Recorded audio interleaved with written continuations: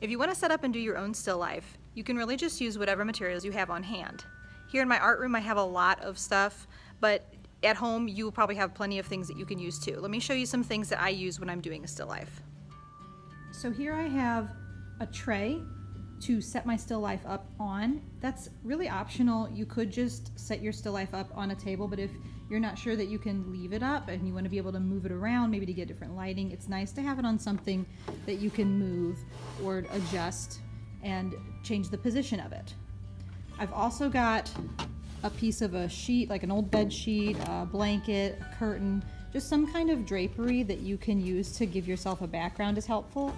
And I have some just regular little household items. These happen to be fake fruit from the craft store, but you can use real fruit, you can use flowers. You don't have to use the traditional vase of flowers, bowl of fruit kind of materials.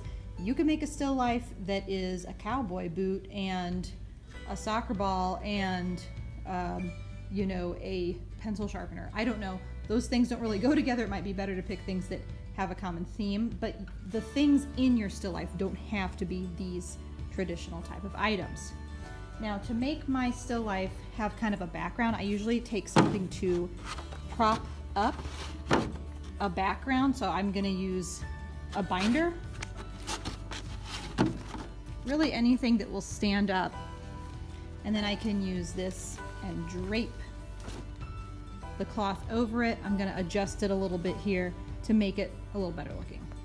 Okay, so now I have my tray and my binder standing up with this drapery on top of it, just so I have this nice little area to put my items. You could also use a cloth with a pattern on it if you want to, but just make sure that it is not going to distract from the main objects in your picture. So now I can take my objects and start to think about how do I want to arrange them. And you want to think about the composition of the things you're putting together. I'm just going to toss these on here. Okay. Right now, I have some things that are tall, some things that are short. It's also nice to have some things that are, well, think about what you want. Some of your items might be organic shapes, like these apples.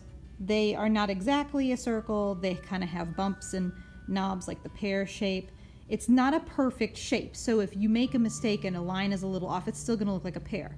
Whereas if you have something like this teapot that's like a cylinder, or say you had a vase that was very symmetrical, sometimes those are more challenging to draw because if you get something wrong, you can really tell. So you decide what kind of items are going to work best for you. Flowers are another good example of an organic item that if you get the lines off, it can still really look like a great flower even if it's not exact. As far as arranging these, I want them to be interesting and I want them to be balanced looking.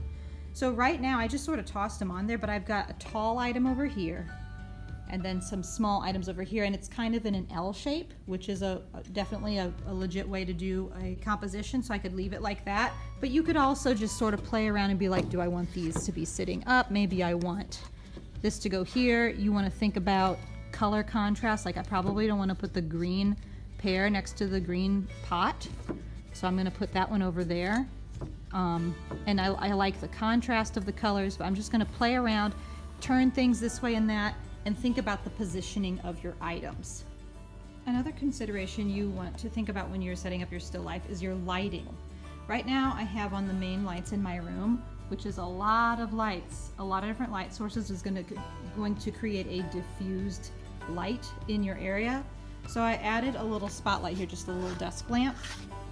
Now this is helping, and I could have both light sources on and I can kind of control where the light is coming from and decide where do I like these shadows. Do I want the light from above? Do I want it like coming way from the side? And just changing where the light source is really going to change a lot about your still life. So play around with that. I might want to even go over and turn the main lights off and only use this spotlight. So let's see what that looks like. Now that I have the lights off in the room, the lighting situation is a lot more dramatic looking. The light that I have here, the only light I have is this little desk lamp. And by changing where it is positioned, I can really create a different look in my still life. So I'm just going to play around with what direction the light is coming from. Just having the one light source is going to give you stronger highlights, like this white shiny area in the apple and along places on this pot. Some highlights here, and it's going to give you more dramatic shadows behind the objects. So think about how you want it to look. One more thing I want to mention is that if you're working with still life, sometimes you don't have the opportunity to leave the still life set up. If you're using real fruit instead of fake fruit, then you don't want the fruit to sit there and start to go bad over the days that you might be working on the project. So you may want to consider taking a photograph of your work, especially if you are not sure you're going to be able to leave your setup in one place for a long time. Maybe you set up on the kitchen table, but we need to clear it off later. Taking a photo means you can go back to that photo for reference so that you can continue working on your still life and always have that same viewpoint. It also helps so that you aren't sitting down to work at it one day and you're here, and then the next day you accidentally put your chair too far to the left and you're here, because the scene that you're seeing, the way the apples and the teapot are turned, is different depending on where you put your chair. So taking a photo can give you a consistent observation place to go and look at how everything is looking. When you're looking at your composition, you can also decide how do you want your composition to look based on your viewpoint. Here I've got my camera a little lower so that I have the tall item looking really tall and then these items being small and short. If you want to fill the space differently, sometimes you don't have to move the items at all. You can just move the camera and have more of a downward view. Now, even though this item is taller, spatially on my page, it's taking up less room. It's not way taller than these items, and they kind of fill in the area more like a triangle. So just play around with that. Think about the view, whether you're looking down from low or from above or from the left or the right. I think I like it right here.